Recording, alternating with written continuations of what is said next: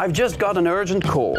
One of our Hitachi cooling and heating fitters is in a pastry shop specialized in ice cakes. You can imagine the cake. And while repairing one of our units, the 01 alarm went off. We don't want to see all those cakes go waste, so we'll give him a hand.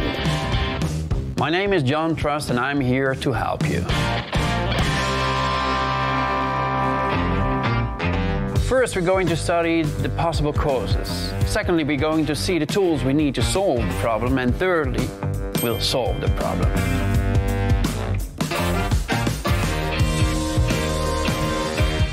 Zero-one alarm on a Hitachi device means you have a problem with the system's drainage.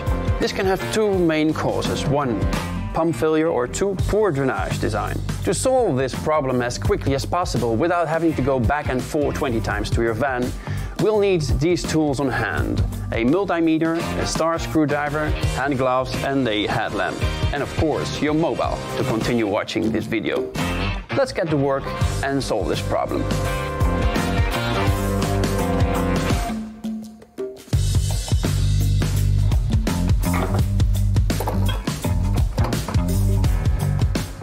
To check for a possible fall in the pump, we'll take our multimeter and go to the circuit board of our indoor unit. On the board we see the system diagram. On the diagram we'll check the following wires. CM14, the wire you see here. PCN6, 220 volt wire for the drain pump here. This other wire is the float, which informs the machine of a problem when the pan is full. To check float for continuity, we use the multimeter. If it beeps, it means there is no fault in continuity and the float is fine. To check the circuit board, once more we use the multimeter, but now with alternating voltage. We check the board output. It has to reach 220 volts. And now watch this, it's important.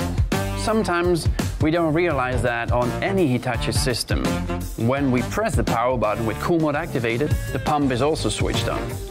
If that is the case, you'll see there is power supply, which means the pump is perfect. But to finish the testing procedure, let's see if the pump is really working, right? Pay attention. To do this, we restart the system. If it vibrates, it means it's working. If it does not vibrate, it means it's broken. We can also check if the pump is working by disassembling the board next to it and taking it out as to physically check its condition. We've already verified that the fall is not in the pump. This illustration will help us rule out a fall in the drain. As you can see, the drain must have a minimum ascending slope.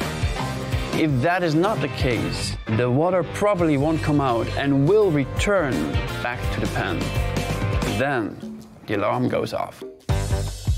Well, as you see, we've managed to help our mate in record time, save those cakes, and he didn't need to go back and forth several times to his van. Not bad, don't you agree? I hope you found this video 01 alarm useful to solve your problem.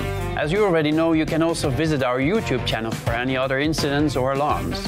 And of course, our call center will also answer any other queries you may have. Greetings to all you fellow fitters, and remember, be professional and enjoy your work.